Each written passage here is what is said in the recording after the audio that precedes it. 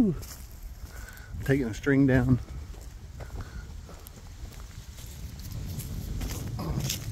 Taking the string down today. I drove in all the metal T-posts. All the metal T-posts that I was going to put in. Plus the wooden ones are concreted in, like here. Trying to get it done. It's been a lot of work. Not to mention a big knot on the top of my head.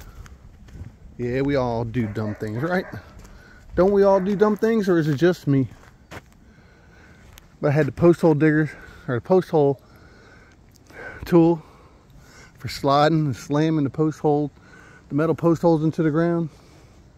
The tampener, and this friggin' thing came off, caught one of those little grooves, one of those little teeth in the front, and cocked me and came flying back this way and cracked me in the skull. I got a big old knot on my head, about knocked me out. Look. So if you see it started at the house up there, come all the way back down through here. So I'm taking down the lawn. We tried to save some money on fence posts.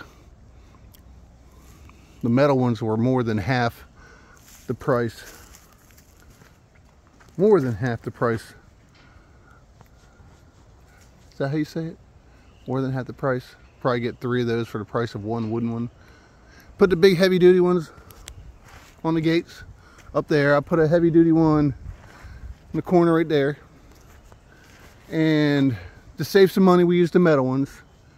But I got some, like I said, the wooden ones are concrete, and it comes all the way down to here. It's gonna go down through the woods right here. Did find out this is just a big pile of dirt. I think I'm gonna be able to utilize this with a tractor as I go for backfilling and leveling. But as you see, it comes down. The heights vary. I'm not sure what the height's gonna be at 100%, but they're in there pretty good. They're in there pretty good. Then, like I said, I'm cutting down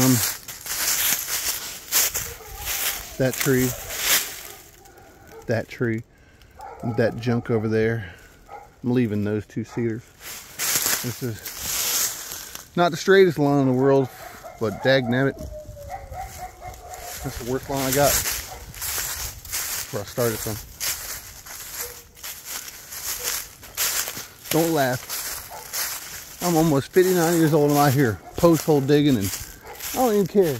You get one of some 3-point hitch post hole diggers and you'll still work yourself to death. Believe me, just putting it together and getting it off the tractor is some of the hardest work. Okay, so that's the end post. It's going to go from there. I'm going to be attaching a 4x4 to the building. We're just going to run straight to the building. Put another 4x4 on this corner. I'll get back. Let's see. And it's going to go to that post.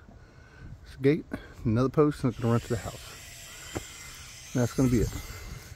That way the dog kennel here, just open the door and let them run free.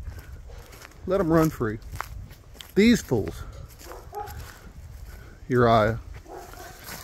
Romeo's the black one.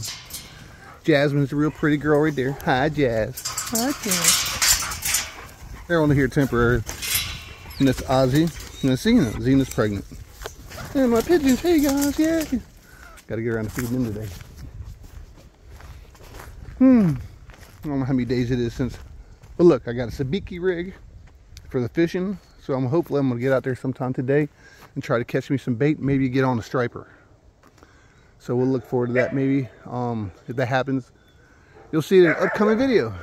Look, guys, I've been killing myself trying to do all this stuff. Get this place straight for her.